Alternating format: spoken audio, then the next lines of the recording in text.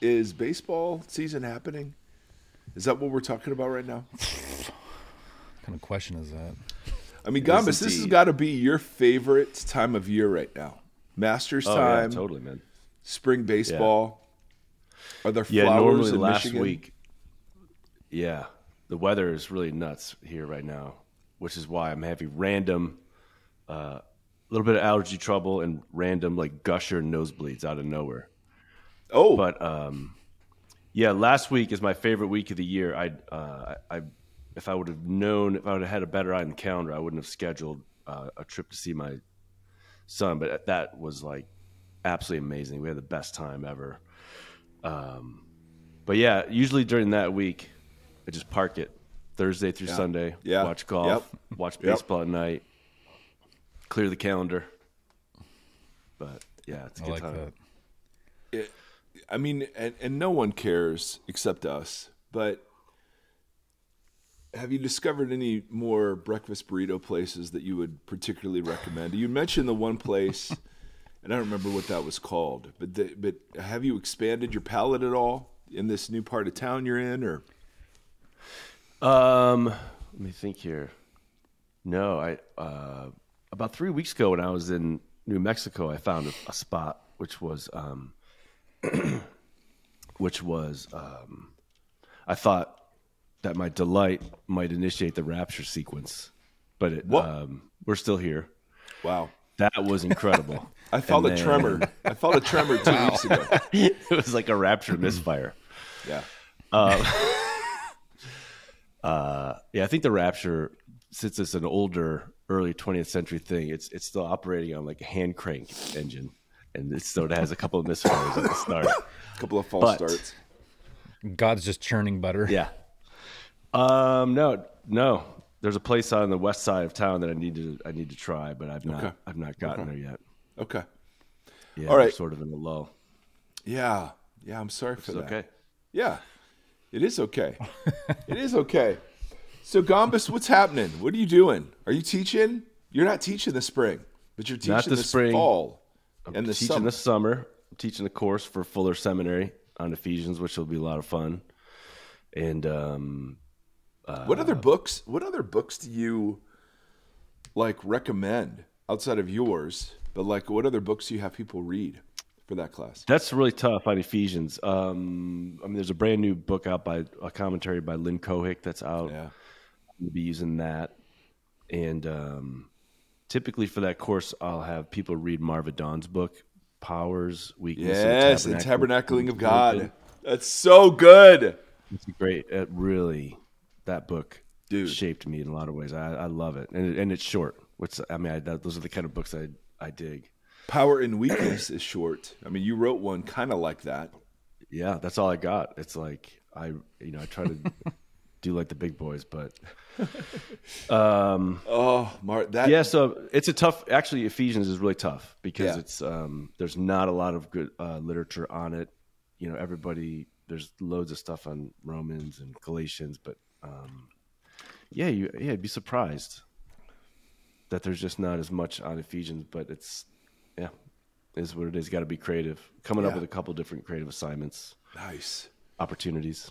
I like that. We could all record a podcast together with your class on Ephesians. That would be fun. A great assignment.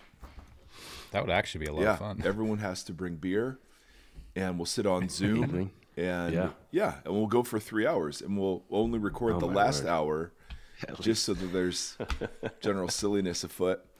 Tim Stafford, how are you? I'm doing great. We just hit record right out of the gate, guys. So we're just catching up right now. That's right. We just got to do some relational building. Yeah.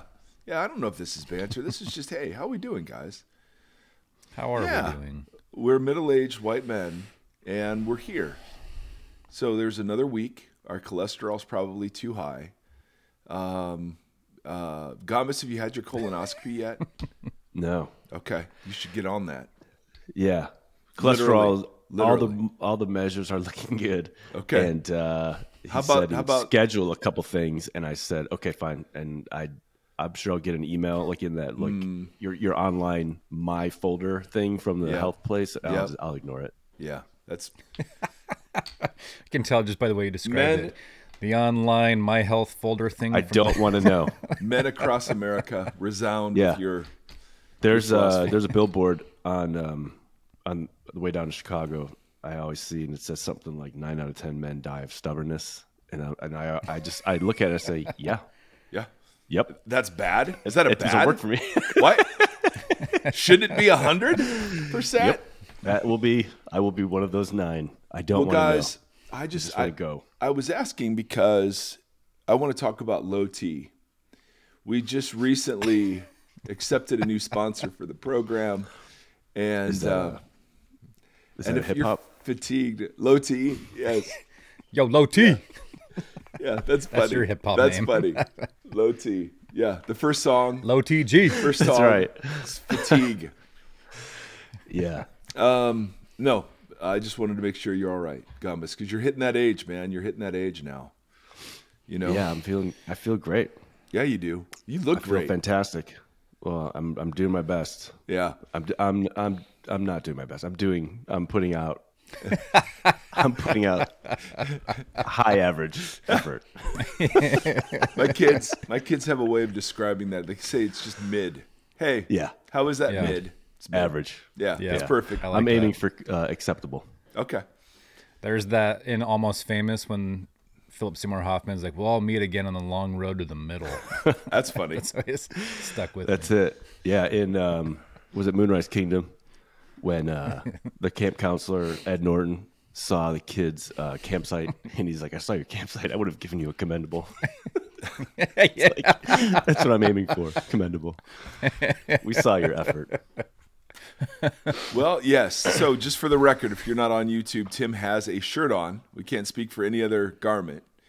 And there was a shave recently in your past. Yeah. And I'm assuming, Yeah.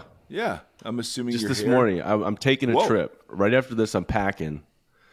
Yeah, you and are. So I shaved today so that I don't have to shave for the next 4 or 5 days. Nice. There it Heading is. to New York City Whoa. to see Bono. Oh no, Monday it's night, that time. Freakin Theater. Oh, wow. So jacked up, man. I cannot even believe it. Yeah. It's gonna be amazing. That's gonna be fun. He's a singer, right? Yes, he's part Okay. of a group. Okay. Just checking. Yeah, it'll be good. And it's baseball season. group. Tim, we've got big questions for you. And, we sit, we ponder, we ask Jesus for answers, and then Jesus says, why don't you ask your friend Tim Gombis? And we say, that's fair. Yeah, are That's you fair. that cruel? Delegated He authority. pauses churning butter for a second just to say, Yeah. Go ask low Let me set TG. the let me set the Low rapture TG. issue Okay, aside I for a got it minute. now. I got it now. Yes. Yeah. The rapture machine's about 5%. So we need another breakfast taco from New Mexico. Now I'm just picturing the guy in Princess Bride when he's like slowly cranking sucking the life out of them. The torture machine. Yeah. You guys are amazing. I am going to transition, however, into our topic for today because Dr. Gombis, we have we're so freaking grateful for you and all the work that you do and your podcast. And if you're new to our podcast, you need to go listen to Tim's podcast, which is Faith Improvised, and highly recommend it. But Tim has been gracious enough for us to just explore some of these big gospel themes over the course of this year. So we've talked about the kingdom of God. We've talked about the anti-kingdom, where pain and suffering sort of come from and why those exist in the world. Today, we want to talk about the idea of sin, because the way sin was presented to me, and Stafford, I probably for you, but please feel free to color in the lines. But sin was presented as God's anger towards me breaking one of his rules. And, right, so the sin is the breaking of the rules. The anger was the just punishment for breaking one of the rules. And if you don't deal with his anger, then you're sent to hell because his wrath kind of rests upon you. And the cause for that wrath is the personal transgressions that I'm guilty of, sin. And so I'd love to start with a very easy, simple question. What is sin? And why does it matter? Yeah, exactly. I'll tell you. I mean, I can give you examples of sin. Yeah. Well, I have found that I received the same inheritance as far as a conception of what sin is and how it works and what it provokes from God and all of that. And I think that for me has been just entirely unhelpful. Mostly because it just doesn't represent God well. It doesn't represent people well. It doesn't represent sin well. It doesn't represent salvation well. Yeah, salvation and also like God's desires. I mean, I almost said expectations. There's a sense in which that framework sort of has God having expectations, and use the term rules. But it's like there's so much in Scripture where God sort of has aims for humanity and desires and even in a sense kind of like dreams or ambitions. But it seems like that also that way of thinking also partakes of that individualistic framework where it's like I mean, I was thinking about this earlier, Mike. You probably did this when you were in seminary. It's like you took anthropology, and it's like, what is the human? Yes. And it's like that's such a profound in the evangelical tradition and in the tradition that evangelicals inherited in the Western theological tradition. That I mean, that impulse is strong, where everything sort of begins with the human. Yeah. So start from here. Yeah. And then do like a real super scan of what's inside and what are the parts and the will and where does sin come, and then it goes out from there. Totally. And I was thinking earlier that when we encounter sin first in Genesis 4, it's not something that humans do. It's this entity that's there that shouldn't be there. And so it's like, and it seems active. It's crouching, and it has a desire. It has a will. It has intention. It has, it has desire. It's scheming, and it's, and it's an active agent that is, sort of entered the stage, and doesn't have a history and shouldn't be there. And it wants everything for humans that God does not want, and it wants to sort of overpower humanity and enslave humanity. So I think that is a really, really important place to start in thinking about sin. It's this thing that has come into the world that's doing damage, and it has its own intentions, and it's not primarily something that humans do, although I'd want to sort of include that in how you sort of tell the story. But it wants to dominate humans, and I was thinking about how it is that even like Paul uses that language in Romans, but he also uses it in Galatians, like if anybody's caught in sin. So it's like there's people sin. Well, I guess I would just say it this way to back up. I would want to talk about it first as this cosmic entity that is entered, shouldn't be here, but is ruining God's good world and is doing a lot of damage. Would Paul call it a power or a principality? I think it's the way that I read Paul is I think there's a sense in which the powers and principalities are slightly different, but like the power of sin is like in league in some weird twisted way that's hard to explain. But sin has the same aims as the principalities and powers, where there's the attempt to dominate humanity, ruin creation, and prevent humanity from experiencing God's shalom in the world and God's order of flourishing. I think it's really important to resist at every point talking about sort of I would like to resist ever falling back into or feeling the need to sort of include everything that you would have experienced, Mike, in like that in the anthropology section. Yeah. Like, okay, I learned all that about sin. Therefore, okay, there's also this cosmic element. Now let's revert back to talking about the individual. Right. I feel like it's important to me to sort of stick with the biblical storyline as it progresses. So like Israel was called, Israel was called to experience God's liberated order in the land. And they were told what sins were and how to be redeemed from them and how to sort of experience God's restoration. And also, well, just to sort of step back to God for a minute, it does, rather than seeing like God has expectations or rules for humans or even for Israel in Torah, he has this way of life that is flourishing, and outside of that way of life is what it is to be caught in sin, and to be caught in sin is to experience wrath. Yeah. And what is interesting to me is that there are a number of mentions of wrath in the New Testament that are not attributed. It's just like this, from a cosmic perspective, there's like the space of new creation, and outside of that space is where the influence of sin and death are, and the human experience of what it is to abide in that space is wrath. So, Can I interrupt you for a second?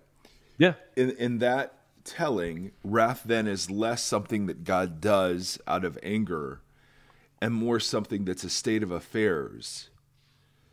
Yeah, it's sort of like a dynamic. Well, dude, of course it's a dynamic. Of course it is.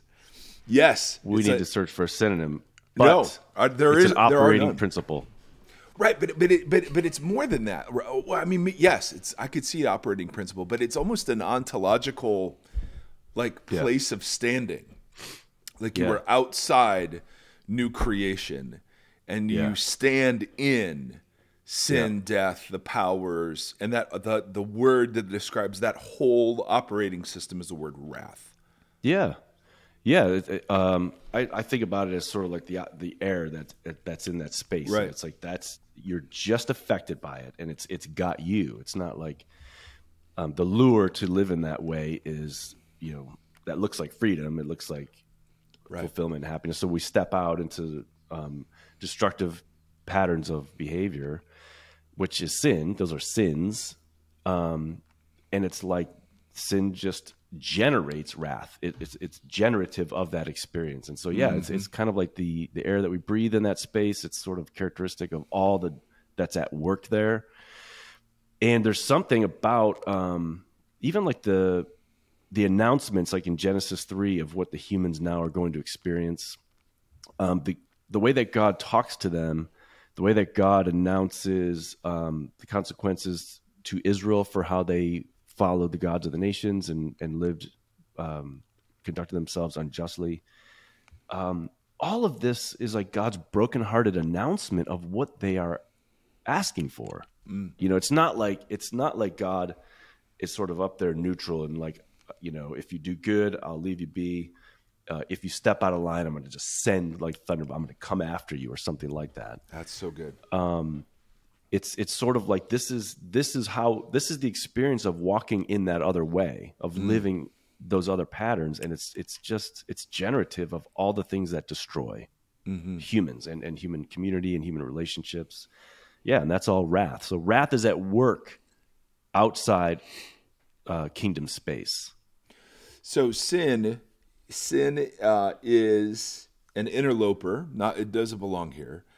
It has some sort of enslaving power that, would you say it's internal to itself, like sin itself enslaves, or would you put agency to sin?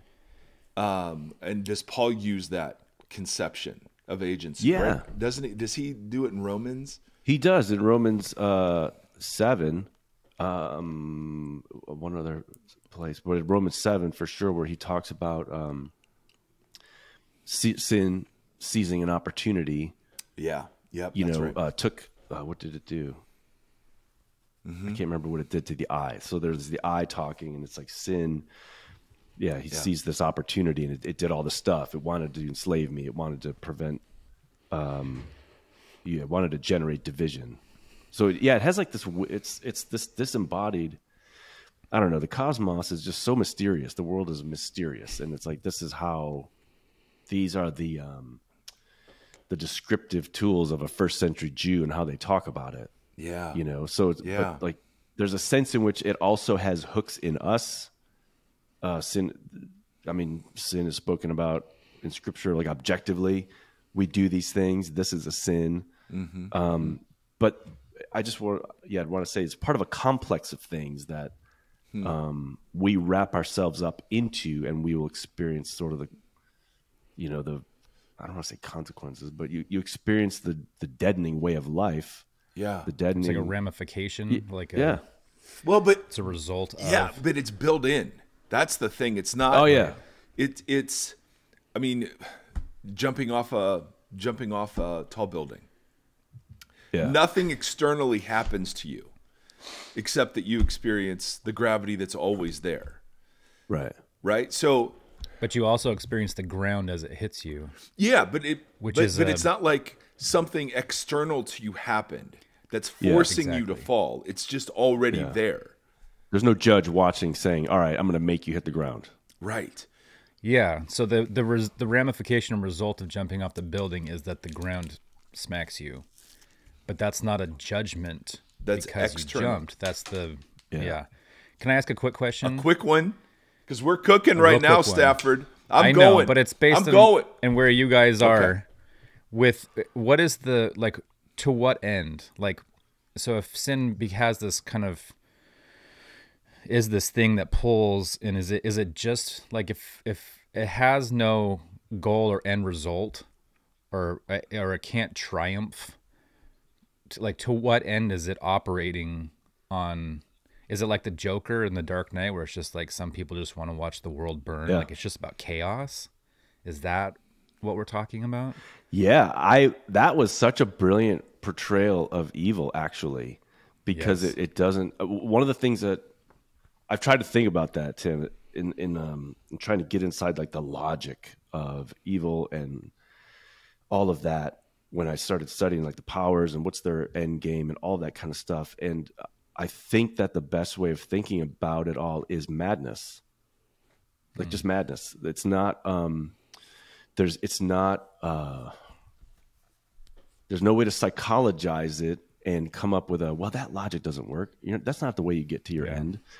And I think that those kinds of portrayals of evil are really subtle and helpful, because that's sort of how this works. It's like, some men just want to watch the world burn, or like Cormac McCarthy's what was that?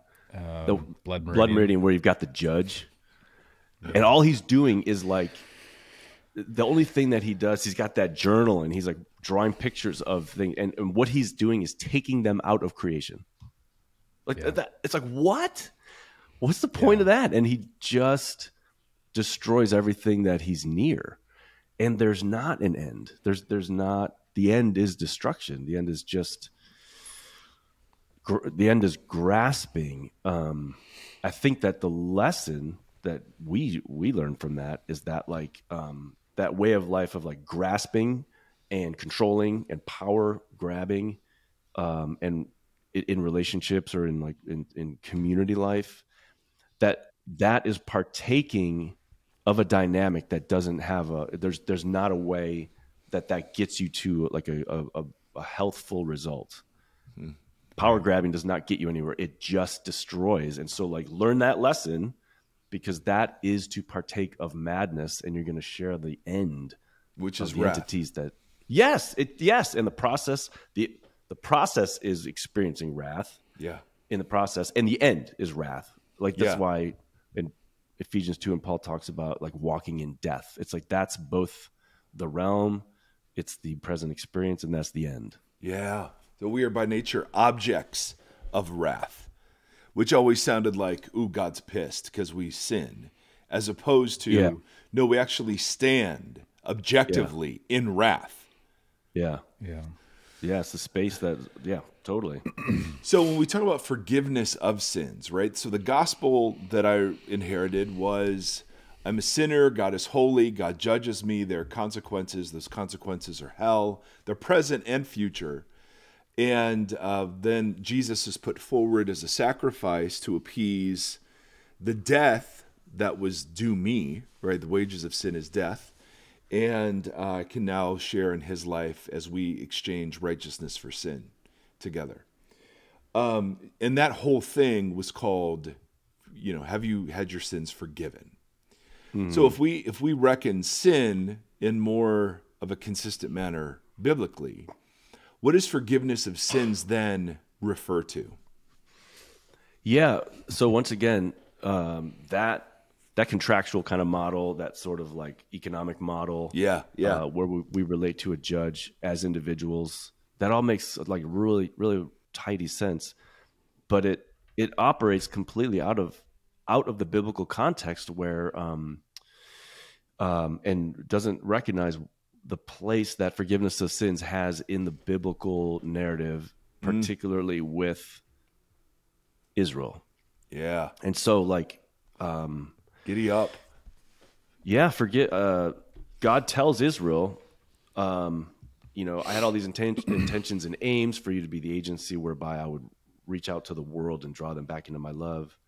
But your, pervasive injustice and your persistent idolatry have put between you and me your sin. And so I can't use you as this corporate agent.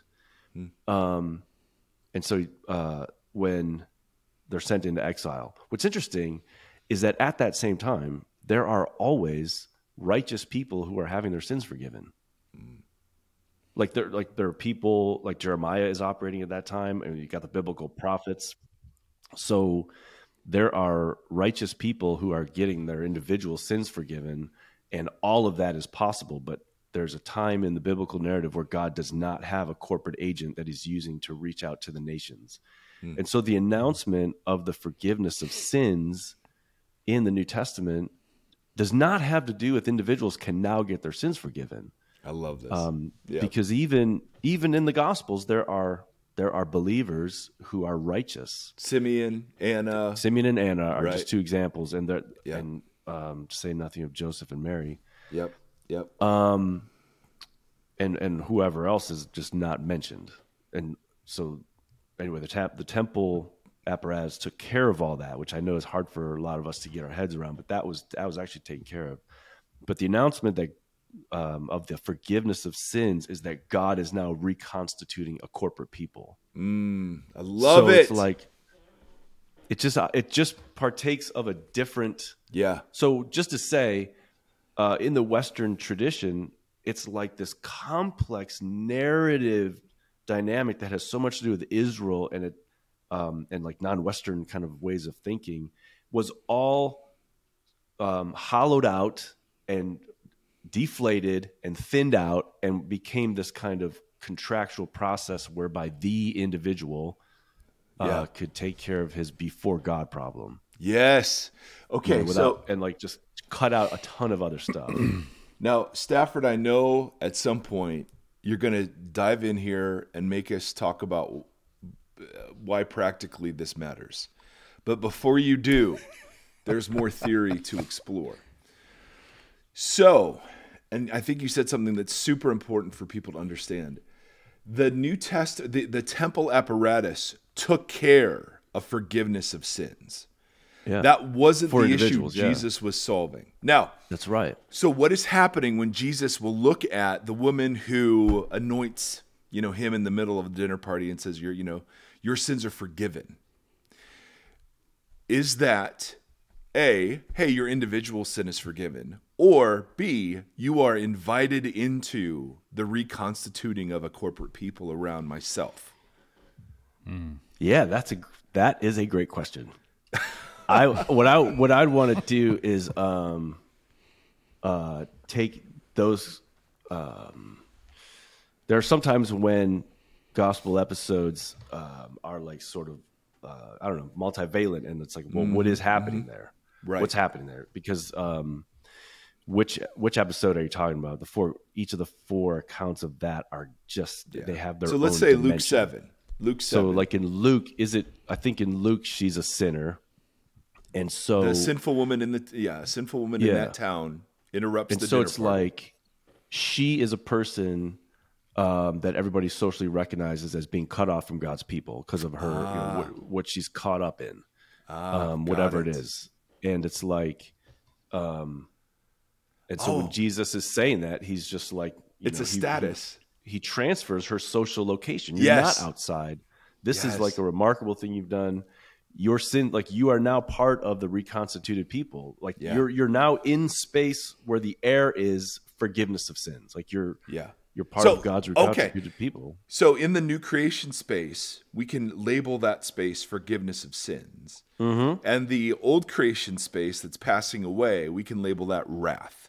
Yeah. So forgiveness of sins is a place of standing, just the way wrath is a place of standing. Yeah, absolutely. Yeah, it's like the air. It's like the oxygen in new creation space. Right.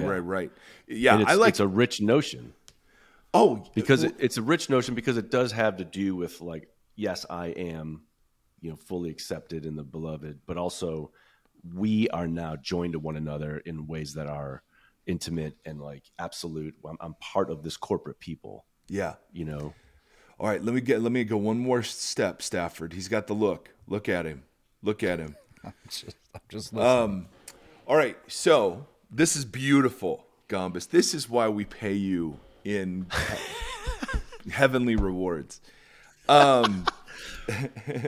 So when we talk about what Jesus did on the cross, and we've asked you about this before, we have one entire episode in like the 280s that is just Tim Gombis Blew Our Minds, I think is the title of it, about why Jesus had to die. Like we've had 400 episodes. So like, oh wow, you have a playlist, guys. Now I know you do have a playlist. We're a big deal now. So you talked about this before, but let's wrap it in the package where the terminology we're just using. So when Jesus dies on the cross, I thought forgiveness of sins was achieved because God had to take out his wrath on somebody for him to be fully just. So forgiveness, that's literally what we were told. Yeah, forgiveness meant that he took it out on Jesus and therefore didn't have to take it out on me. Right. Now, if we construe forgiveness in a much broader sense, because we've construed, sin thusly, then what the work of Jesus on the cross in forgiving sins gets narrated how? In light of those new categories. Yes. So, I would have, I would have said earlier, that it was the death of Christ, let me just say the second part first. I would have said earlier that it was the resurrection of Jesus and the pouring out of the Spirit that created the new covenant people of God. Yeah. But what's interesting to me is, I don't think you could find that in the New Testament. It actually was the death of Christ. So in the death of Christ, this is why all the judgment is kind of loaded up on Jesus. Jesus destroys the present evil age or deals it a death blow. It's going to go down over time.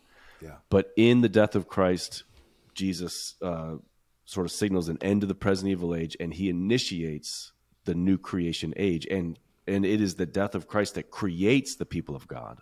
So that's why baptism becomes the most important picture, because you join him in that. You're sort of identifying with the death of Christ. But also, what's interesting is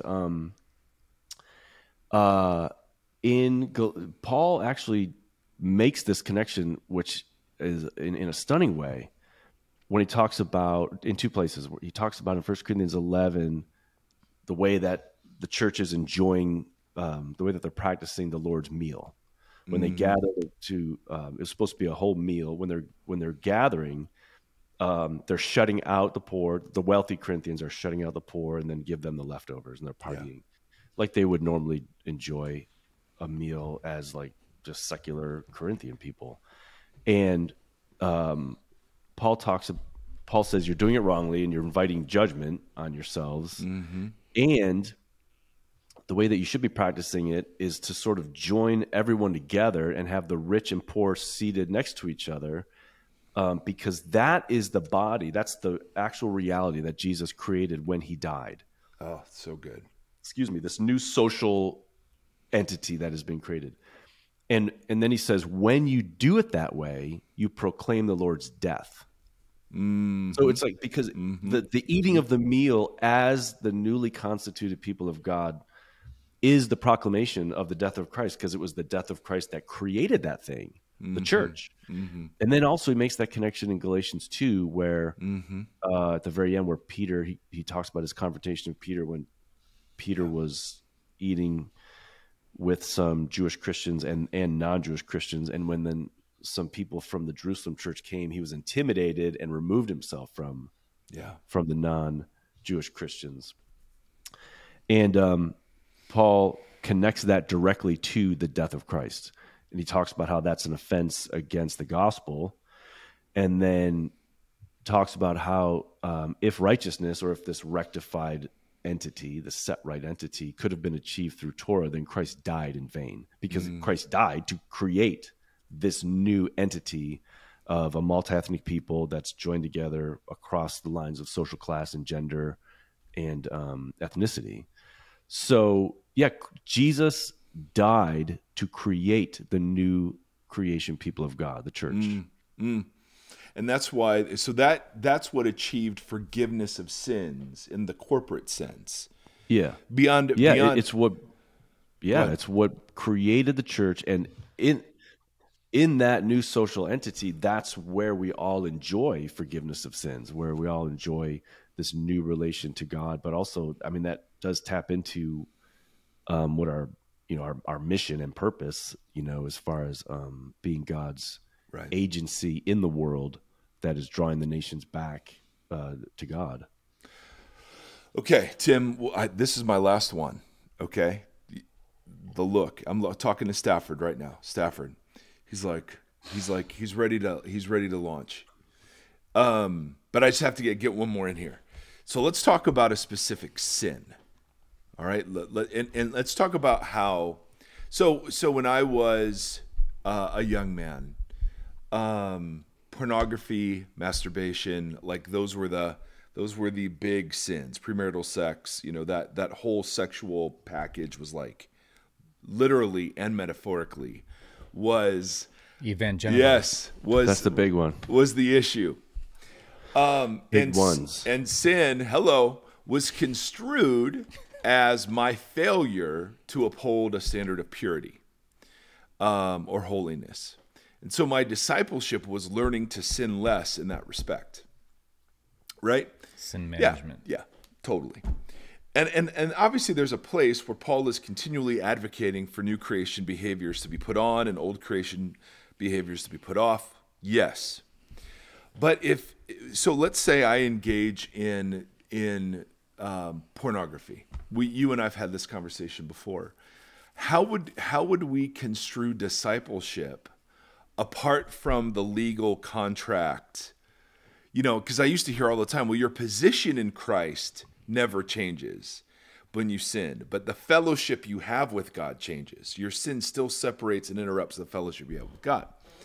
And so that was the reason you didn't want to sin, is because you would quench the Spirit or grieve the Spirit or whatever. So yeah. Right? I get it. I've heard all that stuff before. I always am asking, like, what does that look like? I don't know. It's just all these terms that there's in the real world. I don't know what that looks like, but totally. But I thought that was what the Bible. Yes, totally. This is what I was all taught. So let's narrate that scenario around these new understandings of sin, forgiveness, and salvation. All right. So let's say, because the 1 John 1:9 thing, if you confess your sins, he's faithful and just and will forgive you. Yeah. That was always what we were to do, right? So if you sin, you go to God, you confess it, and that fellowship is restored. Yeah. How should we be understanding this whole package about my individual sanctification in light of the new, and let's try to keep it, grounded in a very specific sin that we would say, I mean, pornography is not God's vision for the world. No question. But the ways in which it has been talked about and addressed aren't helpful in overcoming, kind of the pornea it represents. How do we narrate a better picture?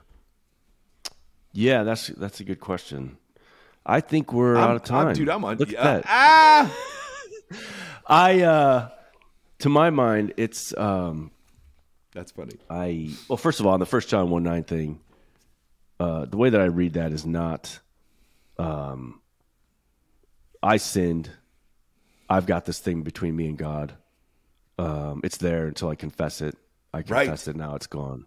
Right. It seems more like John is talking about a fluid pattern of life, where as a routine, I'm part of a people that confess sins, and then God, in my experience, God is the God who's constantly forgiving my sins already, and I'm already living in this place called forgiveness of sin. So it's like this. These are patterns. They're not like, well, this is between you and God until you mention it.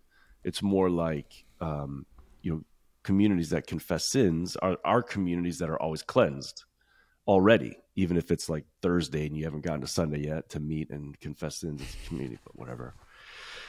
To my mind, it's like, I guess I want to think positively about what does it look like for me to be a flourishing person and to enjoy the richness of corporate flourishing in my community, and have healthy relationships, and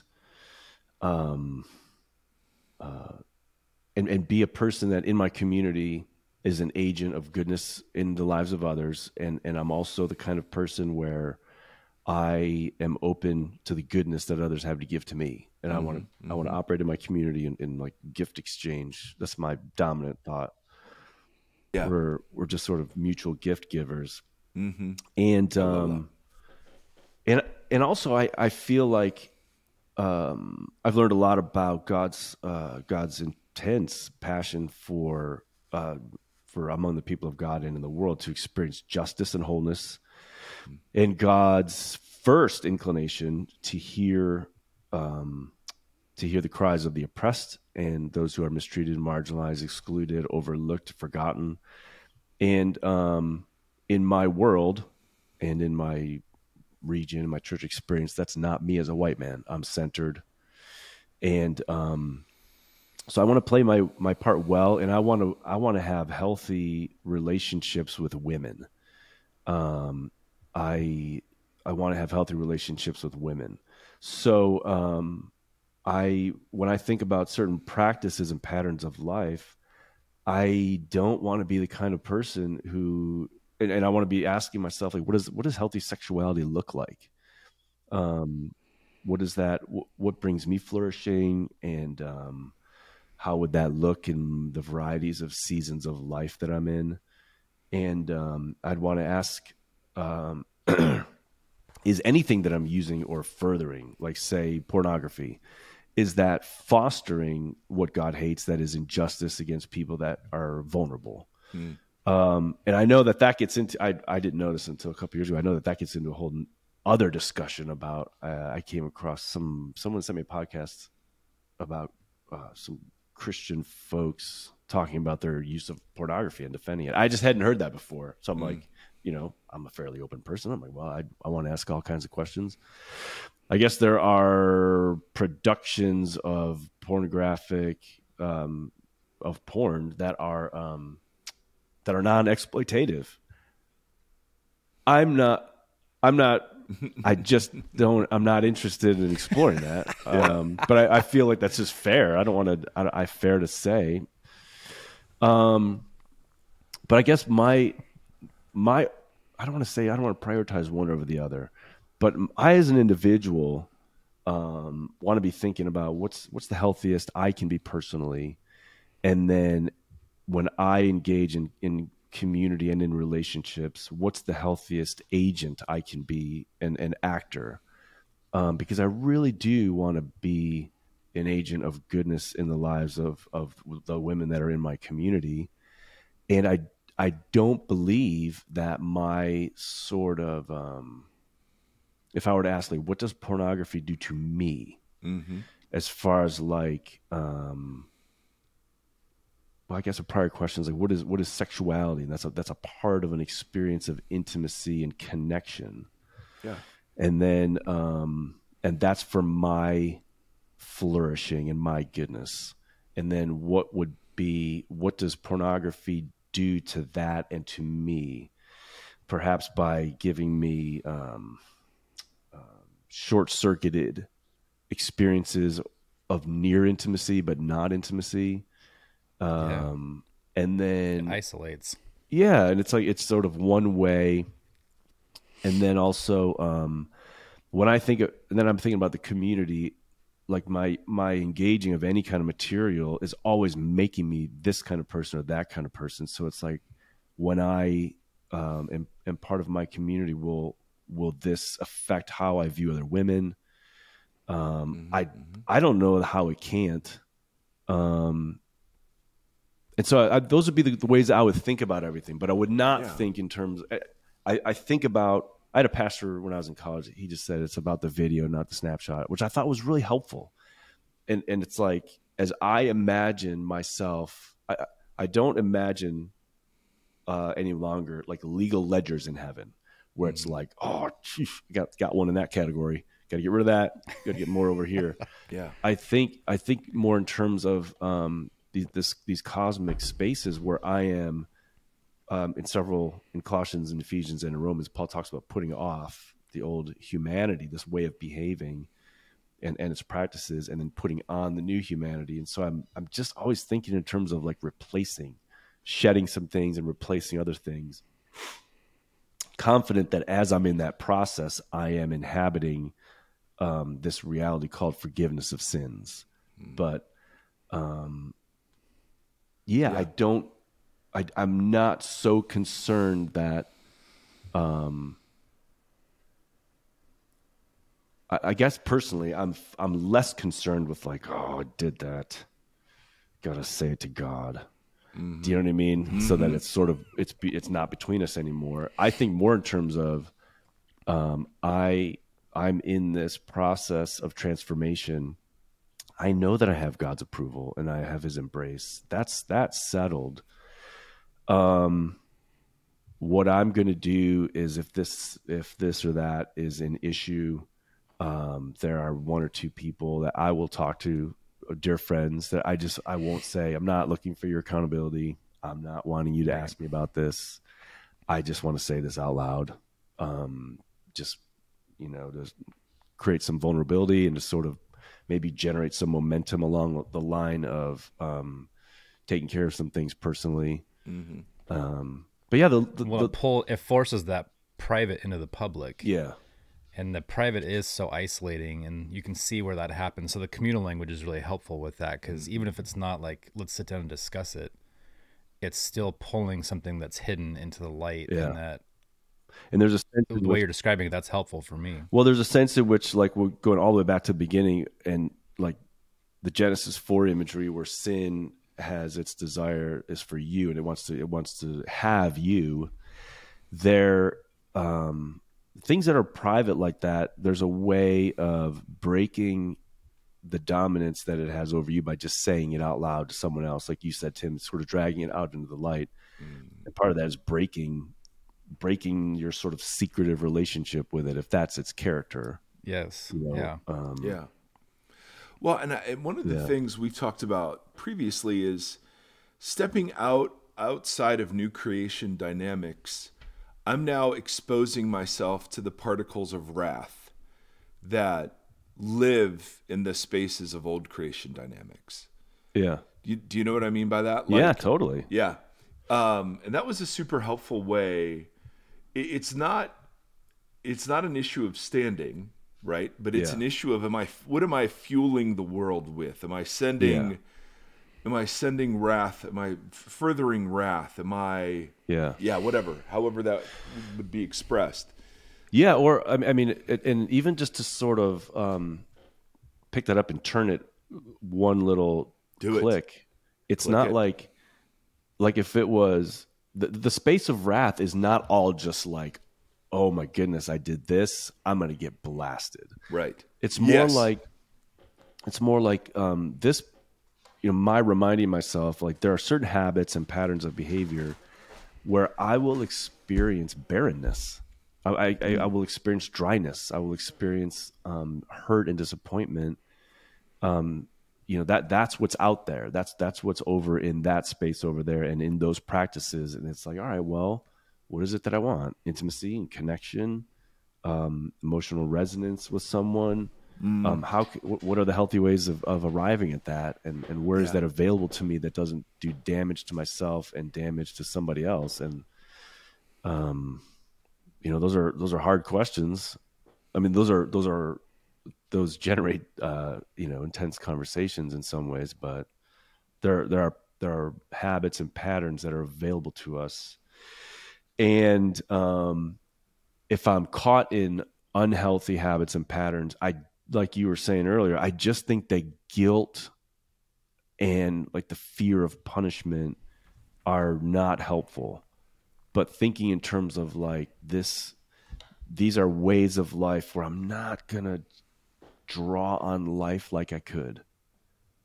And if I do know that life is being a participant and an agent within new creation space, and I want to enjoy the fullness of that, that does mean that in the privacy that modern life affords us, that certain habits are going to prevent that. Mm-hmm. No, that's really good. The defense or the prosecution rests, Your Honor. Tim Stafford. No, that was, Tim, so good. So much of this has been absolutely transformative, as I've learned over the last several years to think. Oh, cool. Yeah, for me too, man. Yeah, absolutely. Stafford, go. I have 1,000 questions, so gird your loins. Yes. Girded. Wow. I want to pull it from if I can, some of these things from the academic down to like there it is. Everyman language. Let's do it. So I didn't know what we were talking about today, but I was thinking about this yesterday in regards, Mike, I sent you that screenshot of that church that bought up all the medical debt. Yeah. Oh yeah. And then paid it off for folks who couldn't afford it. Dude. And so I was thinking, but it's framed, the language is framed as forgiveness, right? It's a forgiveness of your debt. And I was thinking about that word forgiveness and how we associate to it and understand it, because in that, with our understanding of forgiveness, the folks who had that medical debt did something bad and they were being forgiven for the thing that they did. But that's not the case, because the reality around them is what forced them into the debt. And so the church intervened and took away and invited them into a space where they no longer had the reality that was forcing them into debt. Does that make sense? That's so good. So that's kind of an example of, because as you guys are talking about this, all these different words, wrath, forgiveness, sin, everything you just went through about how the shame and guilt of sin. So using all those words in an old creation language way, they force you further into isolation, right? So not only does like something like pornography is an isolated incident that I mean, even when you think of it, right? You're talking about a healthy sexual ethic. Sex is this communal, like ultimate communal act, right? And so when you're participating the other way, you've stripped the communal aspect out of it. And so it's an isolated act. And then shame and guilt doesn't propel you into a space of new creation, healthy living and community. It forces you backwards, right? It forces you into isolation. So as I think about like words like wrath and forgiveness and sin, my question then is, what is the gospel? Like when we invite people into something, is it just, what does the gospel look like to you as a definition, right? Because when we talked about why Jesus had to die and that stuff, we were approaching it through the language of everything you just dispelled, right? Like all that kind of wrath and language and judgment in the way that we understood it. So then how does that transform the way that you see the gospel in, in the world, what we're bringing to people or whatever? Yeah. So the gospel, like on a scenario that we all inherited, the gospel is there is this transaction that we already talked about, and the gospel is the news about the transaction. Like you're in this bad space, but there's something that happened and you can access it, and that's the good news. Yeah. So what is the gospel? First of all, I want to say that the gospel in the New Testament is not really used in that way. Right. It's not like the news about how you can access this reality. It's in the Gospels. The gospel is the announcement of the kingdom of God in the world. And so when I think about the gospel, I think more about like, it's like the entire vocabulary bank and all the grammatical rules. It's the whole thing. It's the gospel is the speech about the reality. Like the reality is here, the kingdom of God, God's reign in the world, God's drawing in of all these inhabitants of it, and his unleashing of resurrection life and new creation dynamics and flourishing and all that kind of stuff. And so like the gospel is that entire reality, and the gospel is the speech about that reality. I don't think it's just this entrance formula, but it's like if we were to, and I think it takes a lifetime for all of us to get to know it and to learn its vocabulary and to learn its grammatical rules, because they're all counterintuitive. And also to learn the practices takes a lifetime. To learn the practices of confession of sin and the practices of forgiveness and reconciliation, all that takes so long. So I think it's entirely unhelpful to talk about the gospel as like the entrance formula, and because I think it gives us the impression that it's like, oh, well, then you get on to just sort of all the other stuff, and the other stuff is kind of just sitting around and like going to coffee meetings, and it's like no, these practices take a lifetime, and we're always learners. We don't ever sort of get out of that. But if I were to talk about like, all right, well, what is the entrance formula? Like, how would you start talking about this? I don't know. Well, I mean, maybe that's the answer, right? Like, because I'd say it this way, it's Tim. More. I would honestly. To me, it all depends on who I'm talking to. What's the person's name? Where are they at? What is what's the social location? What's the history? What's the relational? I mean, it requires me to know. Like, I know actually how this whole reality is great for me and transforms me, and also threatening and uncomfortable and wonderful. But it's like, how would it translate to that person? Are they a social oppressor? Are they somebody who's downtrodden? Like this, like to the downtrodden, the New Testament or the whole Bible never speaks a word of like your righteousness is as filthy rags. Look at you. To the downtrodden, God himself stoops low and lifts up the face of the lowly. And it's like, he's actually pursuing these people and offering rest and like sweetness. So it's like, well, first I have to learn the gospel as a language set, and then learn how to speak it to people who are in different social locations. And that's not intuitive. I think sorry, Tim, I'm going on about this, but I was thinking about this the other day. One of the worst things I think evangelicals did over the last like 100 years. Just think about this story. I'll just say it. Don't forward me any hate mail. Bill Bright, founder of Campus Crusade, gets saved and is so excited about that. He's so excited. He starts a ministry to just tell everybody possible about this whole thing. And it's like, my whole life I've heard stories like that. Oh, so-and-so, new convert is so excited. They just want to tell everybody about it. We want that new energy again.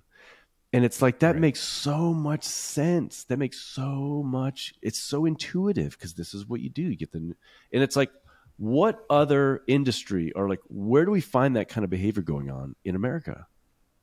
In multi-level marketing schemes.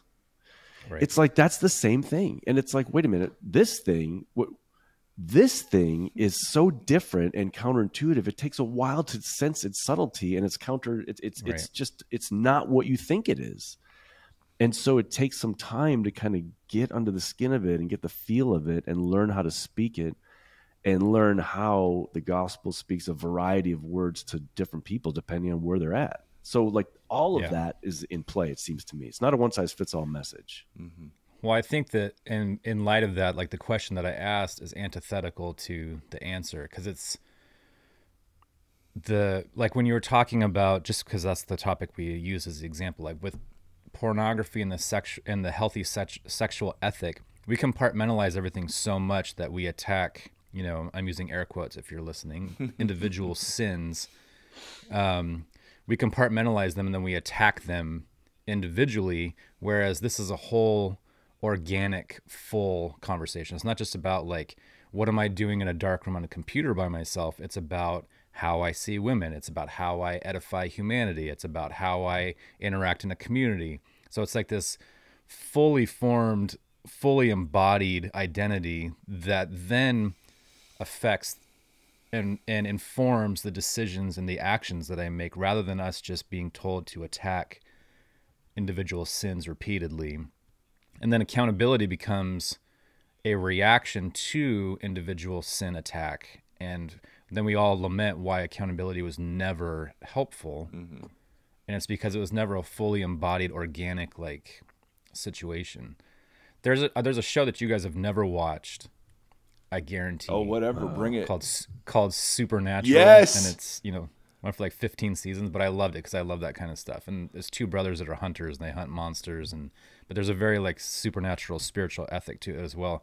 And there was this meeting that would happen once every 100-something years or something, and it was basically like this idea of powers and principalities, like these gods that ruled over areas of earth, and they'd all get together and talk about the work that they were doing and and then be like familiar names like Lady Shiva and like all these people would be in a room together talking about how they're ruling over humanity from behind the scenes. But I thought it was really interesting in the conversation about powers and principalities, and then I started wondering what you guys think the God of America looks like. Oof, man. Dang, bro. I don't know. Is it a Something Jersey awesome. Shore guy? Is it Jersey Shore? Is it Donald Trump? Bill Brooks. Who's the most popular person? Would you say Mel Brooks? Or Bill Brooks? Yes. Yeah. Who's the most popular person in America? Would you say Mel Brooks? I mean, he has a new movie coming out. I meant to say Mel Gibson. I just saw this hilarious meme of him this morning. Oh my goodness. Oh, that was good. I don't know. Or maybe we're elevating. Yeah. What would the God of America look like? Who's ruling over our section? Who is the most attractive? Who's got the biggest? Who's got the highest sort of like TVQ or whatever? Who's most attractive and most popular? That's probably looks something like that. I don't know. Probably a white man. Santa Claus. That's what I'm guessing. All right, we're gonna let you go, bro. Cool. Good to talk to you guys. I'm gonna pack and I'm heading to New York City and so jacked up. This is gonna be the best. I wanna hear a full report after. Oh man, I am so excited. It's gonna be I can't even believe it. I feel, you know what? I feel like this. Something will happen. It'll get canceled. Oh, that's just I always feel that way. Don't put that evil on me, like, Ricky Bobby. This is what's gonna happen. But shake and bake, low TG. Shake and bake. That's funny. Good Lord. Man, hanging out with you guys is always the best. Seriously. Love you guys. I just have so much fun. Thank you. Thanks for taking time with us. We love it. It's so Absolutely. Great. I do too. All right. I'm out. Later.